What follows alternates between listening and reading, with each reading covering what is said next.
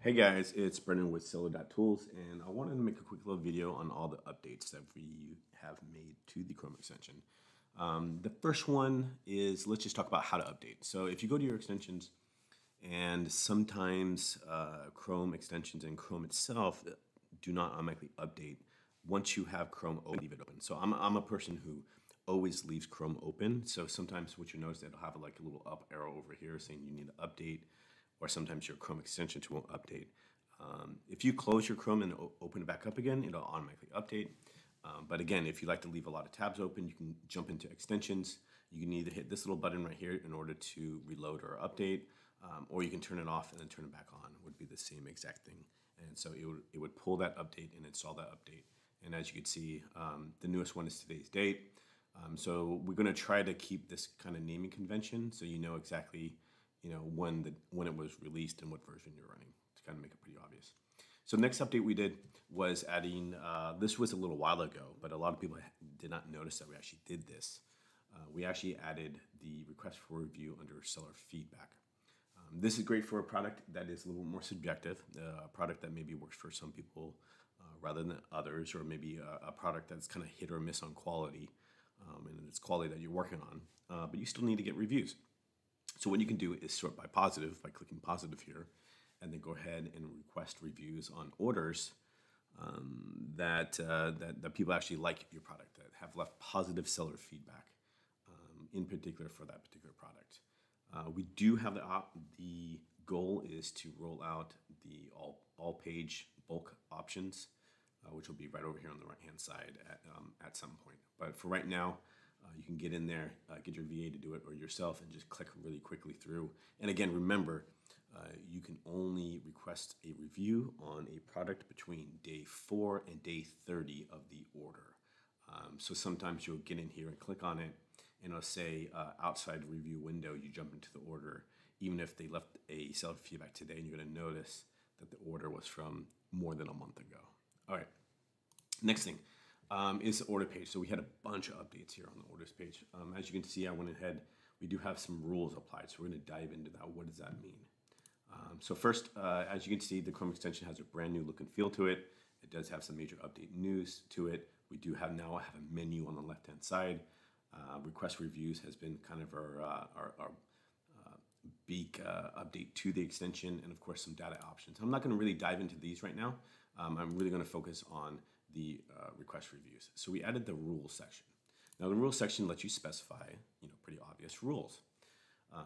So you can say, let's just say you have a ton of products, and some of them you want to request reviews on, and others you do not want to request reviews on. So it could be title based. It could be, let's see right over here. It could be title based. It could be an ASIN. So let's just say the title is a water bottle. So you could say, okay, I sell 15 different water bottles. I want to go ahead and request reviews on those. Or you could say, ASIN is probably the more popular one. You could say, okay, I'm going to request reviews on one ASIN rather than others. So there's two ways to do it. You can either include one of the ASINs or exclude one of the ASINs. Obviously, if you include one of the ASINs, it'll ignore the rest. All right. So if you exclude one of the ASINs, so let's just say you have 10 ASINs, and you go ahead and punch in one of them in here, BO1, it will request reviews on 9 out of the 10 ASINs.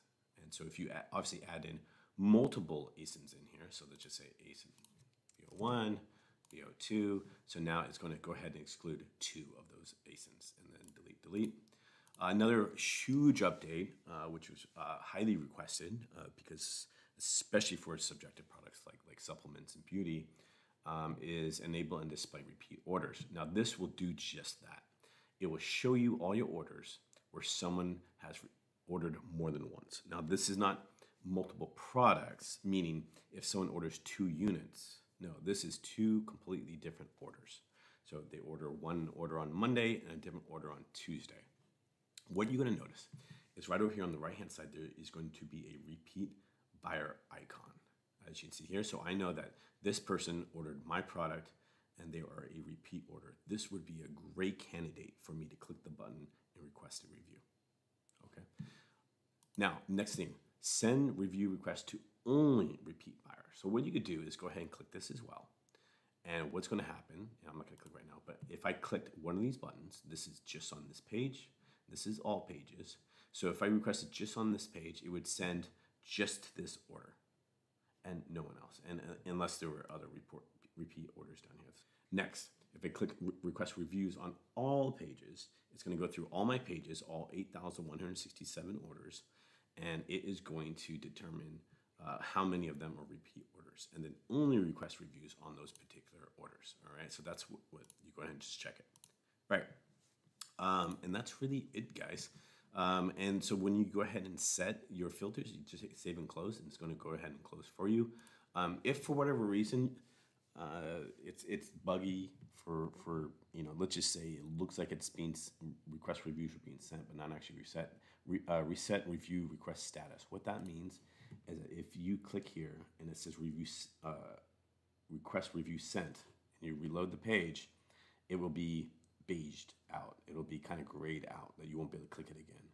And you say to yourself, you know what? I don't think it actually was sent. For whatever reason you think so, you can reset the status of these. Okay, which is go ahead and click this button. Is what would reset that. Essentially, that's just kind of clearing your cache, and you can go ahead and request all those again. So it would request all 8,167 again, but do not worry. Amazon will only send one request, and Amazon will reject if you try to send it again. So therefore, let's just say half of these were sent. Let's just say 4,000. 4,000, you would get a rejection notice from Amazon. The other 4,000 would actually go through, and then it would be reflected in the button here where it was already sent, or it would say sent. Last thing I guess I did not notice was right over here, skipped by roles. This particular ASIN is being skipped, meaning it will not request a review on this particular product. Why? Because we have over here where it says exclude by ASIN, which is this particular ASIN. And so if it finds this ASIN in our orders, it will skip over it. So this is what we're trying to do, guys. We're trying to make this as efficient as possible so you don't have to click every single button a million times. And so you can set your filters and say, look, these 8 ASINs I want reviews.